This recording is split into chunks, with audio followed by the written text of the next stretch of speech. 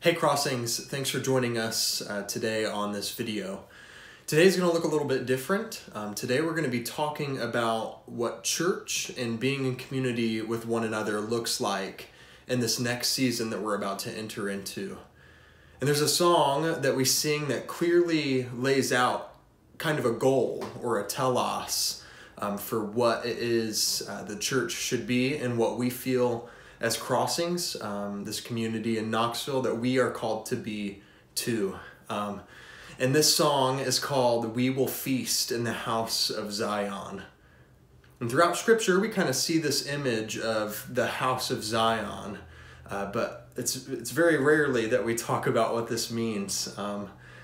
The house of Zion throughout Scripture represents this new creation that God is going to bring, this new shalom that God is going to bring, where He will make whole and restore and reconcile all things through Jesus Christ. So today, what we're going to do is we're going to start by singing that song, because we believe as a staff and as leaders that today is the first step for the next season and what it means in being in community with one another, and what it means to be the church in our neighborhoods and in our city and in our state and in the world. So if you all would, pray with me. God, we're so grateful this day to be in virtual community with one another. We ask that though there are boundaries of time and space, that you would unify us by your Holy Spirit, that you would bind us together, that you would give us a common vision and common dream, and common good for your world. God, we thank you for your Son, Jesus, and it's in his name that we pray. Amen.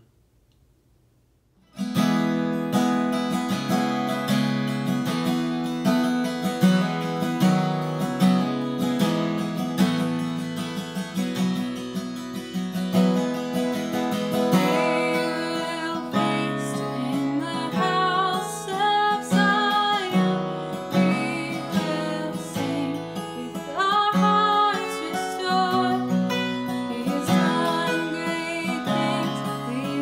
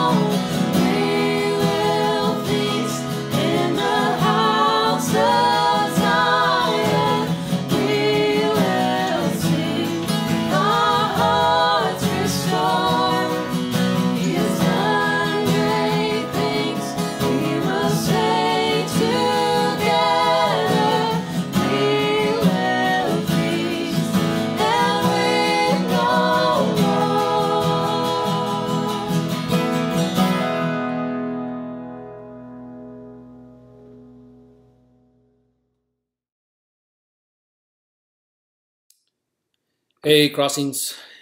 Thanks for joining us. It's good to be together in this way. We're grateful again, as always, every week that you take the time to be in community with us. So it was about 14 years ago this month that a few of us wrestled through what we felt God was calling us to as a community. A community at that time that didn't even have a name. We didn't even know what we were going to call it. And so what we had to consider was here at the beginning of this faith community, what did we believe? Like foundational beliefs to build this community upon. What we thought about Jesus and Scripture, things like that. What we valued, that turned into story and wholeness and restoration and authenticity and creativity. And then also about what we were dreaming about becoming. What did we think God wanted to birth in our community? And in case you need a refresher, here are those 10 dreams. We dream of a community where we listen to and are obedient to God, and where the biblical story of God is taught and lived out. We dream of a community where people celebrate the mystery of God together every week, not to consume, but to be consumed. And where faith is seen as a journey. Change is assumed, innovation is expected, and rebirth is welcomed. We dream of a community where everyone is encouraged to wrestle with and through the questions of life and God, and where beauty, art, and creativity are valued, used, and understood as coming from the Creator. We dream of a community where every person immerses themselves in their neighborhoods and communities, and where each person understands how God has created them and they use those gifts as a rhythmic community. We dream of a community where people feel free to dream big dreams about how they might participate in putting the world back together, and where all people everywhere are made whole in Jesus. And so here we are, 14 years later, 13 and a half years since we launched this faith community. And I can say with great satisfaction that these BVDs, that's what we call our beliefs, values, and dreams, are still very much a part and at the center of who we are as a community that is always attempting to help people find their way back to God. Even in the midst of a pandemic, as we all sort through and deal with all kinds of different brokenness in both big and small ways, we have tried to maintain those beliefs and values and pursue those dreams. Even as we've not been able to gather for what, I think we're going on 24 weeks now, that we haven't been able to gather face-to-face publicly. We've been gathering in all sorts of different ways, including this way, in order to live out those beliefs, values, and dreams. And as we all try to endure this time of brokenness and crisis in our world, we have consistently asked the question and tried to evaluate, is there a way for us to come back together and meet face-to-face and gather publicly together? Not so that we can reopen. We never closed as a faith community. Hopefully you understand that. And as we've wrestled with that question, our constant conclusion, both leaders and staff and many of those that we talked to, you all that we've talked to in our community, both Christenberry Elementary School where we meet and the Square Room where we meet have simply been unsafe for us to gather in. We just have very little control over what goes on in those places. And so we have not been able to meet with what we felt were meeting the minimum requirements for us gathering back together. And so we haven't wanted to run the risk of doing something harmful to our community, and honestly, doing something harmful to the story of the church and Jesus followers in the city, because whatever we do and however we react, we're telling a story by how we react, and people are watching and people are listening. And we haven't wanted to do any harm to any of that. And here's the thing. We are here on August 23rd, some 6 months later or so, and we feel the same way we felt in March. Now let me be clear as I possibly can for the reasons that we feel this way. It just doesn't make any sense for us to put our community in harm's way. Here's how we look at it. We have been given the responsibility of stewardship of a community. We have been given care of a community, of each other. And so the leaders and the staff have to make the decision of how to be as responsible as we possibly can with what we've been given to care for. And taking the medical risk to meet publicly, and to do so with about maybe 20% of our community who would feel comfortable doing so, and in a way that would be completely awkward and not in a way that we'd normally gather, that has not seemed to be the best way to lead and steward this community well. And in addition, just so you understand, I think we always have to ask the question of why would we meet when the risk is as it is? I've asked that question of a lot of different people. We've asked it over and over of ourselves. And let me answer that with something you have heard me say before. Our goal is not to get as many people as possible in a room, get you to give as much money as you can, and simply be a place that serves and caters to the needs of those who are on the inside. That's never been our goal. That's never why we've met as a church. That's never been what we've been about. Our goal is to be a community of people who give a vision, a picture of what it means to love Jesus and to center our lives on him and to live as people sent by the same Jesus. That's our goal, to give that image, to give that picture, and then to go out and live that. And logically, it makes no sense to focus our energies and resources on creating then a potentially unsafe, restricted environment on Sundays in 2 different buildings, 2 different places, for gatherings that very few of us feel safe to attend. That's not good stewardship. That's not caring well for what God has given us. So, as we continue to try and be the community God has called us to be, we are asking, so what do we do now? August 23rd, 2020, where we are right now, what is it we do? What now? So here it is. The decision of the leaders, and unanimously, by the way, is this, that we're going to wait until at least 2021 before we attempt any large public gathering. And you need to know this is really completely a mission and vision decision based upon all those things I just shared with you. It's not based upon what anyone else is doing. It's not based upon emotion. It's not based upon politics or how we feel about any mandate given from any side. That's never been who we are, and it's not going to be who we are. It's based upon helping people find their way back to God. What's the best way to do that? What's the best way to live on mission for Jesus? What's the best way to represent Jesus in the city? That will always drive us, always motivate us. Helping people find their way back to God will always be our why. Now let me state what I think and I hope is obvious. Crossings as a community is not closed. If the church is just the church when you have a Sunday gathering, I'm not even sure you can call that being the church. We all know there is so much more to it. And as hard as it's been, we've been given an opportunity to see how well we can be the people of God in this time.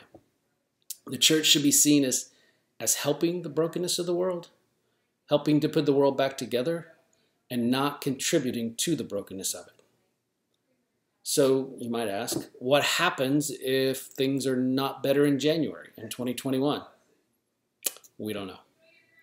But you have our word. We'll make every decision that we make based upon those same factors, driven by the same mission, driven by the same beliefs and the values and the dreams. So then the question practically is, how do we move forward now? Well, we think we're going to need to learn to ask different questions, which is very much a part of our DNA. It's very much who we are, to think about it from a different angle. My daughter Megan, who lives in New York City, is teaching chess.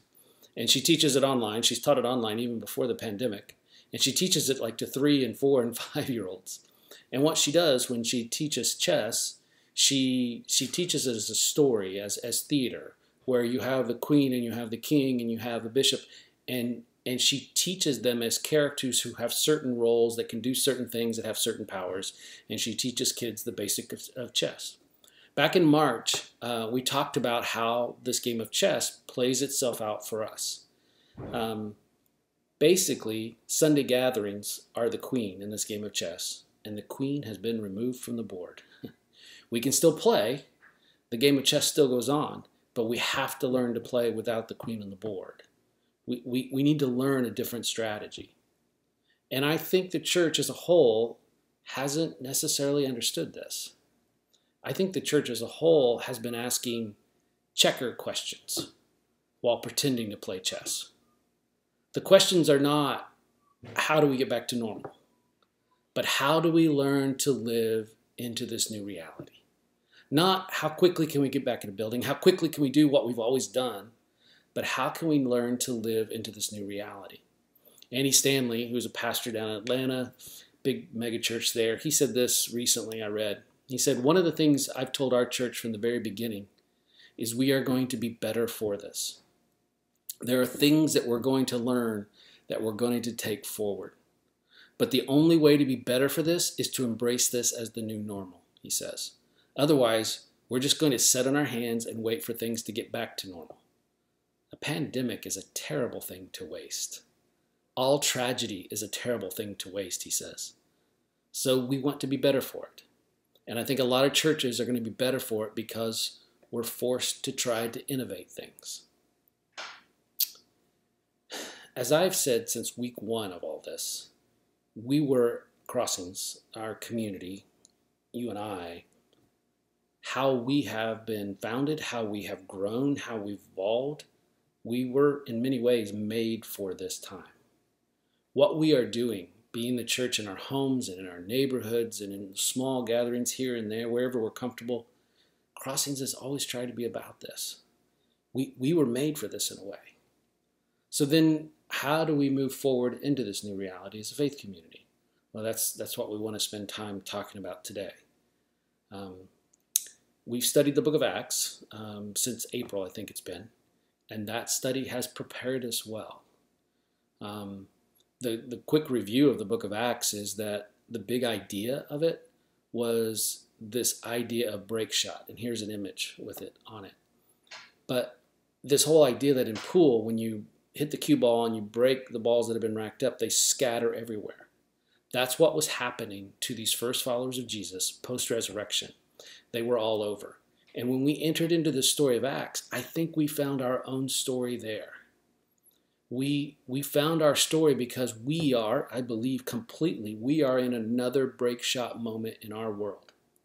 And we believe our dreams, which we read earlier, have prepared us well. We believe dreaming for these things and valuing these things and believing these things has prepared us well. But there's especially one dream that I want to focus on. And here it is on the screen.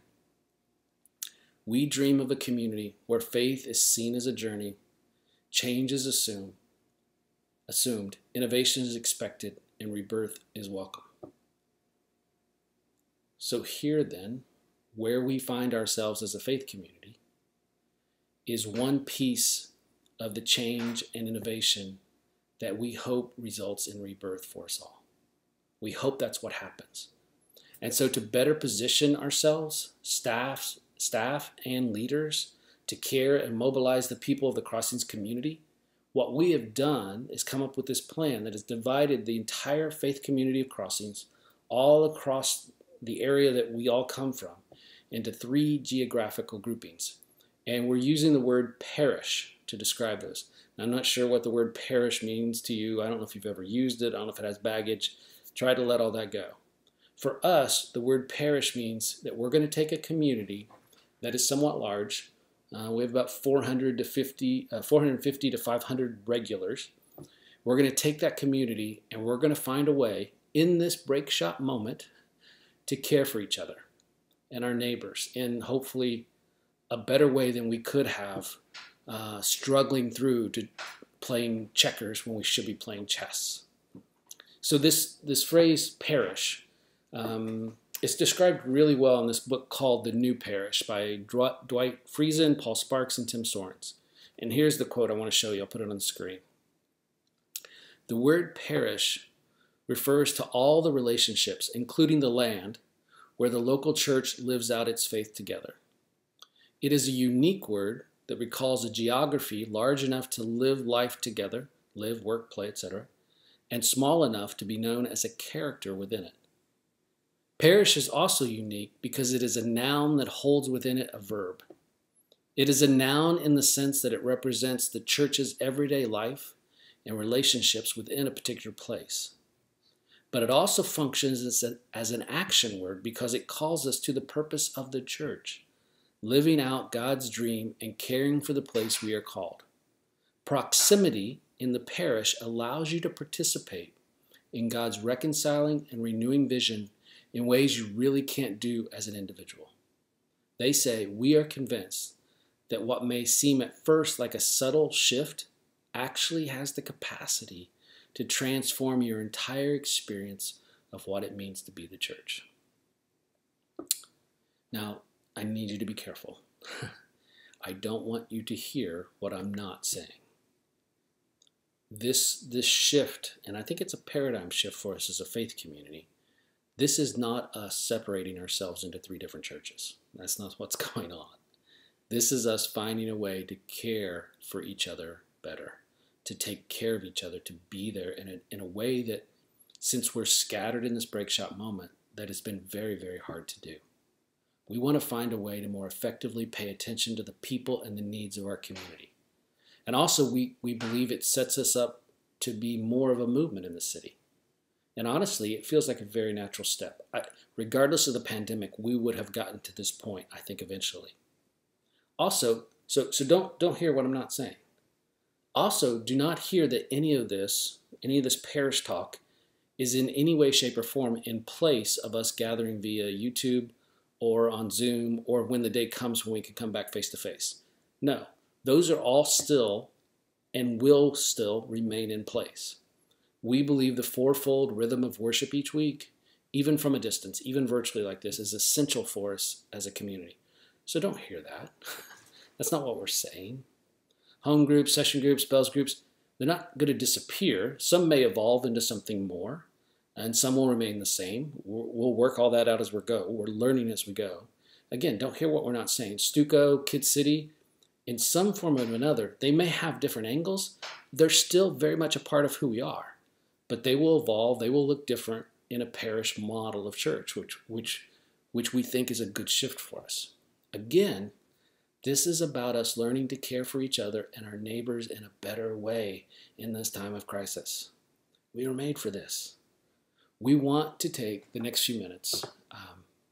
Actually, we're going to take a lot of time over the next 3 weeks, but today, just take a few more minutes to describe just kind of at a 30,000-foot view what we think this shift means for us and what it may look like. And again, over the next 3 weeks, we'll unpack it in even more detail. All right, so when we look at a parish, we really said a parish does 3 things. We're calling it the DNA of our parishes. And so 3 things they're going to do. The first one is community. Now, community is always that nebulous term. Like nobody knows exactly what community means. So we're going to define community this way. We're going to say community is a body of persons of common interests scattered throughout a larger society. So our Crossings community is just that. We're a group of people scattered around this area with a common interest. And that common interest is the mission to help people find their way back to God. And to help make that vision a reality, we come alongside one another to help support and encourage one another.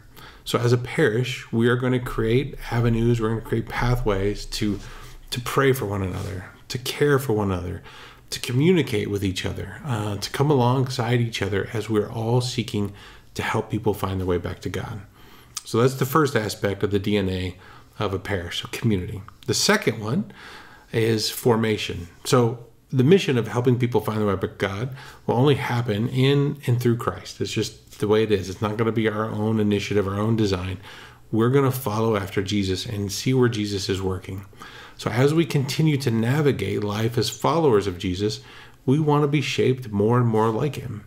And so each parish will join and complement the vision of Crossings as we seek to be formed more like Jesus as a community. What's that going to look like? It's going to look like all kinds of different things. It's going to look like maybe home groups that are designed in parish, or maybe bells groups per parish. It's going to look like things that we've not even thought up of yet. It's going to be all kinds of ways where we're going to spur one another on, to encourage one another to be formed more like Jesus. So community, formation, and then the third one is mission. So each parish is going to be organized around what we call the Missio Dei. It's a Latin term meaning the mission of God. And God's mission is to restore and heal all of creation and to call all people into a reconciled relationship with himself. So as we help people find their way back to God, we are participating in God's agenda for the world. And this mission must form and inform everything we do as a parish. One author, Christopher Wright, he said it this way: it's not so much that God has a mission for his church in the world, but that God has a church for his mission in the world, which is a whole different way to think about it. It's not our mission, it's God's mission. And as a church in a certain area, we're going to be about it. What does that look like? And so we're going to come alongside each other and we're going to say, what does it look like to be on mission where you live, where you work, where you play? Especially during this time in this pandemic, it's kind of hard. It's like, hey, well, what does this look like? Well, we're going to navigate that together as a parish. So again, the DNA of our parish: community, formation, and mission.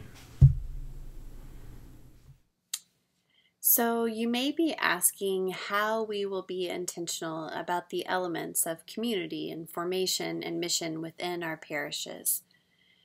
How will we work together to accomplish our dreams for those areas?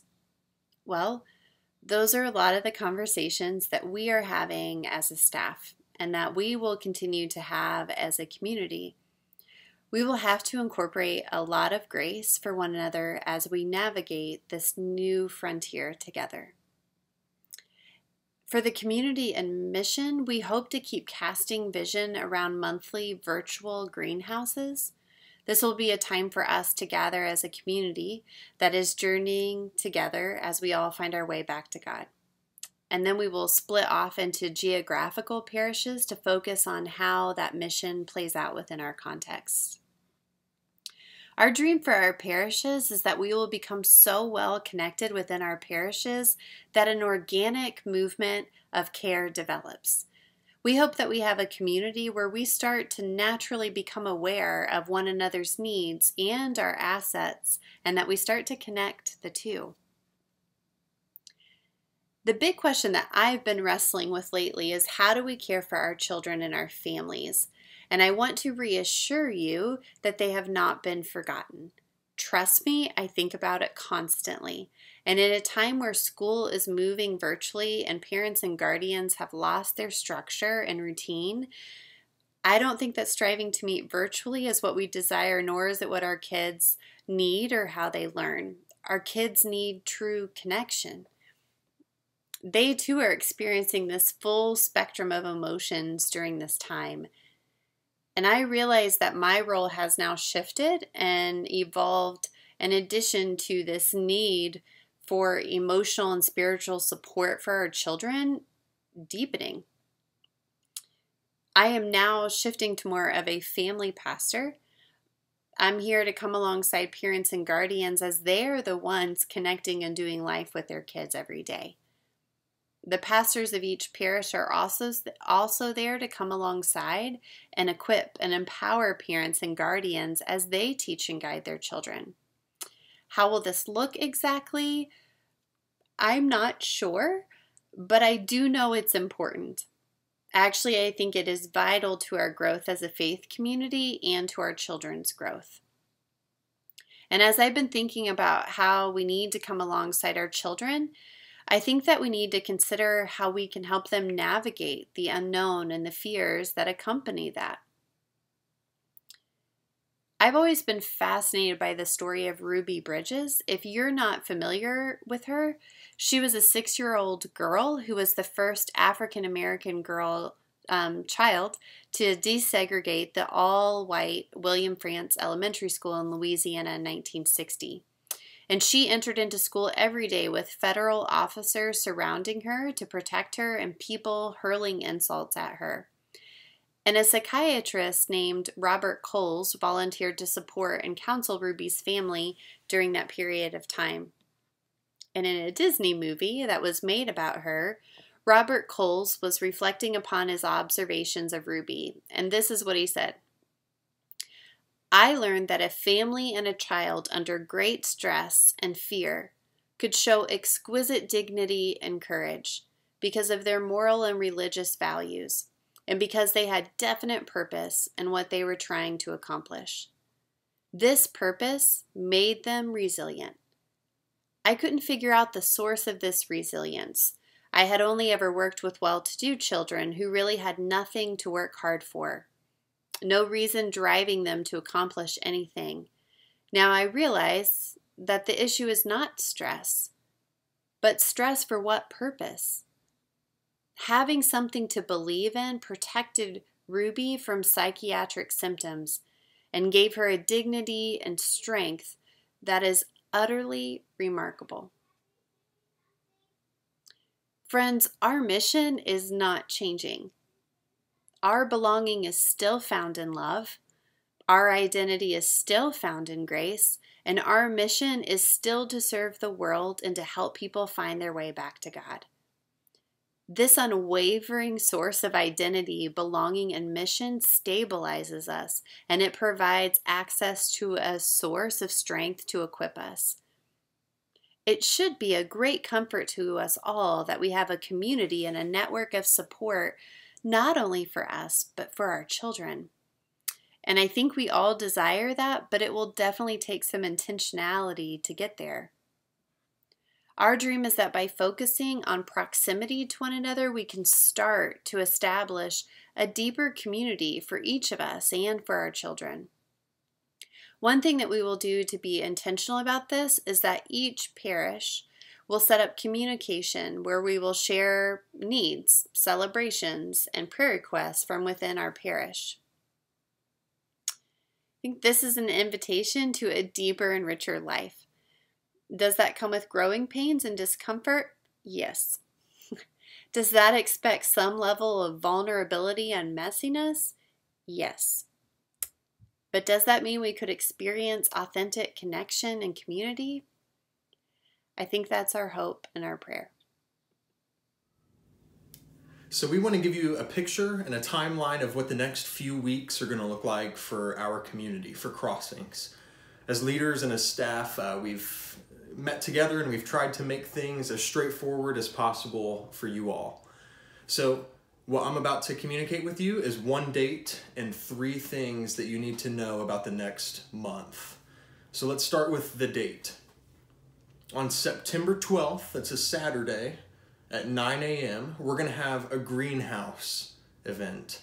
And in the past, greenhouse, this time for us to gather as leaders and as a community, has been an opportunity for us to get together to cast vision, to give updates on our community, and to dream together.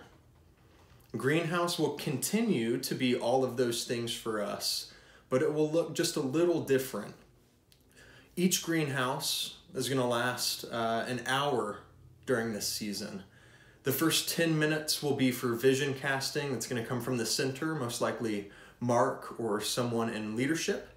And the remaining 50 minutes are going to be a time for us to divide into these parishes, to have to figure out what it means to be in community with one another. And I imagine that this time in the parishes is going to look like expressing needs, offering up prayer for one another, dreaming together, letting one another know our desires for our community, and hashing out next steps for how we can be more intentional about the DNA of these parishes, the community, the formation, and the missional engagements for each of us. And one more thing to note about Greenhouse. This is going to be something you'll probably want to mark your calendars for, because every second Saturday of each month, we are going to gather and do this together. So mark your calendars. And now the 3 things. First, in the next 2 weeks, we as staff are going to make touches with everyone. We're going to either call or email or try to contact each of you in some way. We would love for this kind of conversational time to offer space for questions and to have conversations about dreaming with each of you in our community. And the second and third things go together. The second is that our website currently is undergoing the finishing touches of a revamp. What this means is that the website will be much more accessible for you all, and it will help us as a community to understand and to communicate some of the information that you need to know, such as how to join small groups, reading stories of our people who are practicing the resurrection, any contact info that you would need to get plugged in to our community in a variety of ways. And the third thing is that we're currently in the process of adopting some kind of church database platform. These conversations are happening as we speak, and this will look like replacing and centralizing all of the communication for Crossings. The MailChimp for this season has been great for some time, but we're looking for some kind of platform that allows us to centralize our communication to small groups, to parishes, to session groups, to bells groups, to leaders, Stuco, any group that would be affiliated or under the umbrella of Crossings. We're looking for a database to cover. And we also want something, this is the biggest desire of having a database for us, or this kind of centralization hub. We just want to organize our ministry, and we want to empower you, empower our people.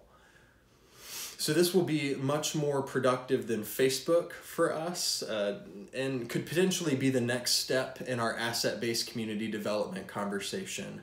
So we will communicate those details to you as they come, but as for now, you don't need to know anything else but what I just communicated to you about that database. We will make the startup process of you getting involved with that as easy as possible in the coming weeks.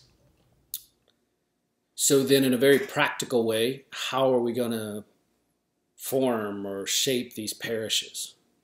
Well, let us show you what we've tried to do. Here is a map of our basic area. And if you'll notice, there are 3 areas there. There's the K, N, and X.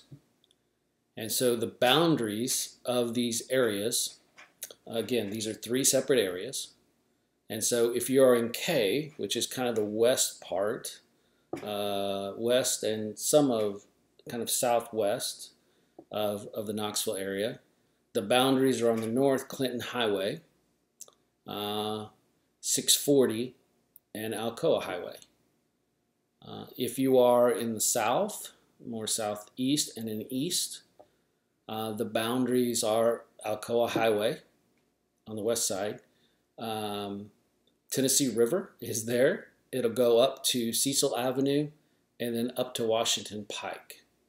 And some of you may have no idea where some of these things are. That's okay. I think you can get the general idea of what we're trying to lay out there. So that's X. And then N, which is downtown and north together, that is the center part of there. So north of the river, inside of 640, on the east side of Clinton Highway, this side of Washington Pike, again, you can see that on the map. So that's how we've decided geographically to divide these parishes. And what we've done then, and we can show the next slide, here are the numbers and how it breaks down for our community. So in the K parish, you have 94 adults and 55 kids.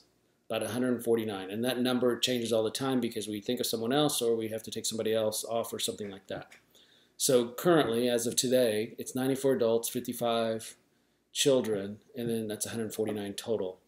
And Alan Bradford and Brad Campbell will work with that parish.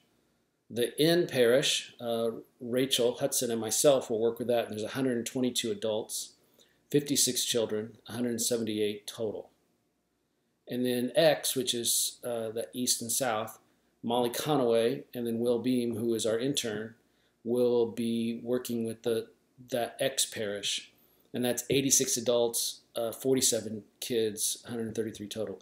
So you see how many freaking kids we have. We have a ton of children. And that I think is, I don't know if that's middle school and high school down or 5th grade down, but regardless, it's a lot of kids. One thing that worked out nicely is the numbers are decently spread across these 3 regions. Also, our lead team and our ops, our 2 formalized leadership groups, they're pretty evenly spread over these parishes too, because lead team and ops are going to have different roles and kind of come alongside us all in different ways in this parish model. If you add up those 3 numbers, it's about 460, I think, that we are accounting for in these 3 parishes. Now, that 460 does not include our homeless community, which we value very much. It doesn't include our university students from UT, Johnson, all the different universities in the area, who we also value, but we also don't know how to incorporate those into the parish at this point. So it's a lot of people, and it also obviously doesn't include the 15 to 20 people who come to Crossings every Sunday for the first time. It's crazy how many people we have in Wonder off the streets or off the square, or have heard about us and want to give it a shot. So these are the 460 or so people that are pretty tied into us. So this is how we're practically, geographically going to break this down. And we are going to learn as we go, but this is where we're starting. So what does this mean for you? Like right now, what does this mean? Well, first, keep hanging in there. Hold on to this deep hope that God has not forgotten us. We will meet together somehow at some point, but we are moving forward, and we're moving forward in a way that we believe will help each other find our way back to God in a more tangible and effective and transformative way. Something else you can do is to be patient with us and give us some grace. There's going to be challenges and obstacles along the way. We are learning from churches all over the country who are doing something similar to this, but we are learning. And what this means for our leaders is those of you who have served in our community in some capacity, we need you to still be leaders. We would love to hear from you and include you about what community and formation and mission might look like within each of our parishes. We need help. We need your leadership and your ownership now more than ever. And what this means for our staff is that our staff's going to become much less specialized in our roles on staff. So each of our staff members will continue to hold some of our original job descriptions, but primarily we're going to be pastors over each of these parishes in more of a general sense. So those within Parish X, which is East and South Knoxville, effective immediately, you can address me as Reverend Molly Most High. No, we're going to continue to collaborate as a staff, doing similar things across each parish. But for example, if we need help thinking through some family and kids stuff within a parish, Rachel will play a key role in helping navigate that. But when it comes to the general leadership over each of these parishes, we're all going to take on similar roles over each of these groups. So that's what it means for you. That's what it means for our leaders. That's what it means for our staff. But I think the most exciting thing is what this all means for our neighborhoods and for our city. So I sit on Mayor Kincannon's Neighborhood Advisory Council, and this group of neighborhood leaders sit around and dream about neighbors connecting and serving each other and how to make the places we live flourish. But I get goosebumps to think about how much more powerful it is to be a group of neighbors who serve and connect, who make our neighborhoods better places because we have deep roots in the identity and the story of God. And we have deep roots as Jesus to model the best way to be human. Shifting to a more geographic focus of the church means our neighbors have an opportunity to know Jesus and participate in the kingdom of God in a way that is truly incarnational, that is truly about God coming to dwell among us. So that's you, that's our leaders, that's our staff, that's our city. Basically what this means for the church as a whole, like Big C Church, for those everywhere trying to follow Jesus, this means that we're continuing to innovate how to best be the church in the midst of whatever is happening culturally, socially, politically, and economically. This means our church will truly be scattered, not disconnected, scattered in all of our various places. It means this is going to be less and less about the pastor and more about all of us together working out what it means to follow the way of Jesus in our neighborhoods. Okay, so that gives you an idea of what we're trying to move towards. And again, we're going to spend the next 3 weeks teaching and talking about what all this means. But as we go, and Molly mentioned this, realize we're all learning here and we're going to need some grace. We're building this thing as we go. To refer to another analogy we used back in March, this is no longer Blizzard.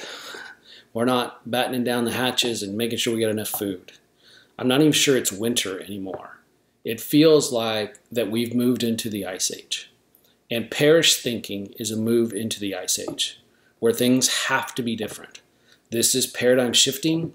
This is us evolving and changing as we grow into a movement. But that's the type of community that we've dreamt about being. This isn't so much about what you get. This is about us trying to navigate this changing ecclesial church culture, this new normal, this new age we're living into. And this is about us moving toward a deep hope. Not a cheap hope, where you just sit around and, geez, I hope things will get better. Not a dead hope, the despair that comes when the cheap hope dies, but a deep hope. We've been talking about this since the first Sunday of 2020. We had no idea how applicable it was for us. We're talking about a deep hope, which is not knowing how everything's going to turn out, but it's doing our best to live the wisest way we possibly can. It's owning our small part of this much, much bigger story and allowing God to do whatever He so desires to make His dreams come true for us all. That's what we want. That's what we want to pursue. That's what we want to be about as a community together. Let's pray. Father, I thank you for a chance to share as a family, to share as a community, where we think you want us to move. May we be hearing correctly. May we follow well. May we be wise. May we see our part in this much larger story and play it well. In the name of Jesus, I pray. Amen. Well, we would love to invite you into a time of stopping, centering here on Jesus. There's been a lot of thoughts thrown at you. I get it. But let's just pause for a moment together with a piece of bread of some sort, a cup of some sort. May we enter into the remembering of the broken body of Jesus, the shed blood of Jesus. Again, we are a faith community that is centered on this Jesus. We want to look like Him and think like Him and act like Him, be the aroma of Christ in this world. Let us pause. I would encourage you on the shoot even just to pause your video and take some deep breaths, some moments to really take in the body of Christ, the blood of Christ, and enter in again to this story of Jesus.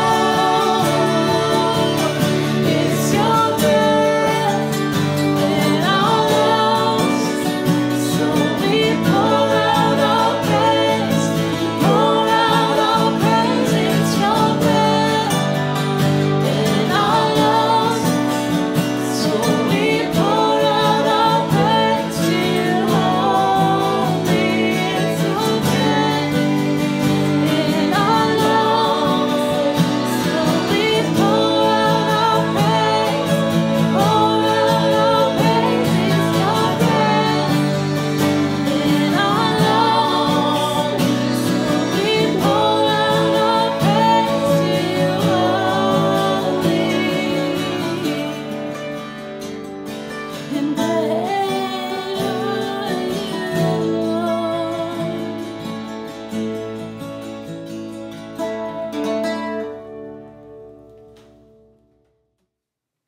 We know that tomorrow is the first day of school for a lot of our teachers and children, and so we want to take the time this morning to pray over everyone involved.